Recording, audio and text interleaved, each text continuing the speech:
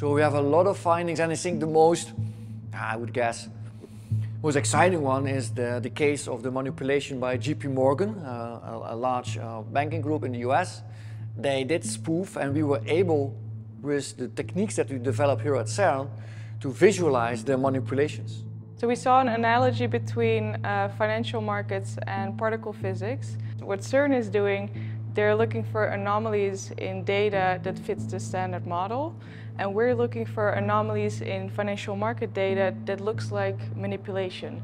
So we're both looking for anomalies in data. So from that insight we thought, why can we not do a project where we mutually develop on the anomaly detection techniques that we have at CERN to advance this field and help regulators in Europe to better detect fraud in financial markets.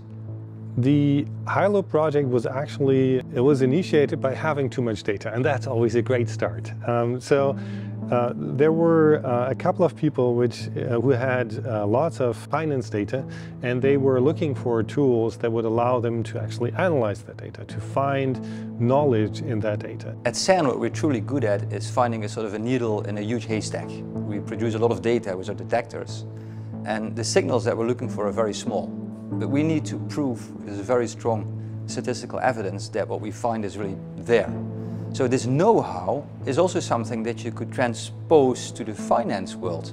And basically the goal of HILO is to create basically a research group that is going to accelerate, if you will, the development of tools that can detect market manipulation by combining financial econometrics with particle physics methods.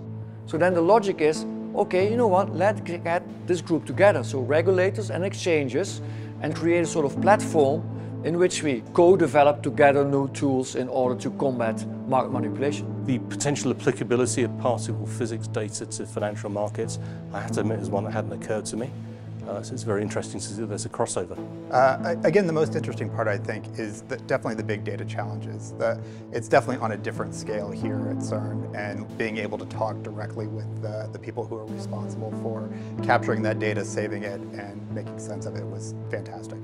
From the looks of it now, just increases our ability to analyze the market, visualize the market, get a grasp on things we couldn't see before. I really hope that we can really make really effective market surveillance tools, but also hopefully, and it might be a bit ambitious, but really refine the legal framework. And I hope that with the tools and the things that we discover, we make it more narrow also, so it's clearer to market participants what is allowed to do and what isn't.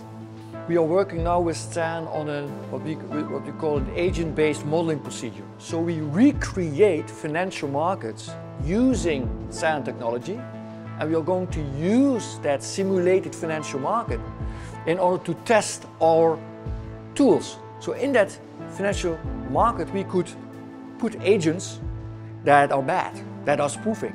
At the same time we can put in regulators in that financial market and see how they interact.